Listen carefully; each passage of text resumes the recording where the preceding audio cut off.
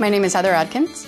I'm Director of Information Security and Privacy here at Google, and our job is to keep the hackers out.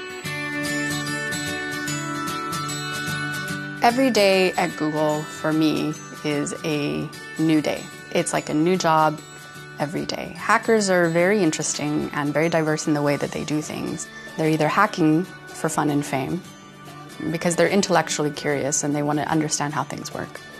Or they're hacking for money, because they want to steal money from people. Or they're hacking because they want to steal information. And so for us, we try to understand how the hackers work so that we can understand what kinds of things we have to do to prevent them from doing it. You have to understand how the internals work, you have to understand how the programmer built it.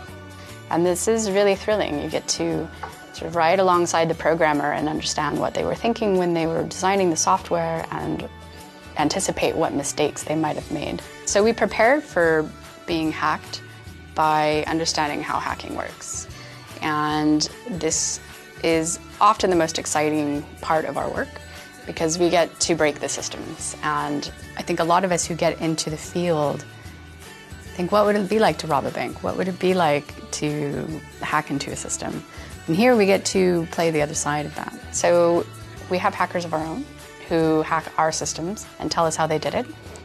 And we also study how the actual attackers in the world are hacking other people. I think that the field of security is so exciting for us, those of us who do it as a profession, because it's changing all the time. That presents us with new challenges every single day. And it also appeals to us, I think, because it means that we are protecting users.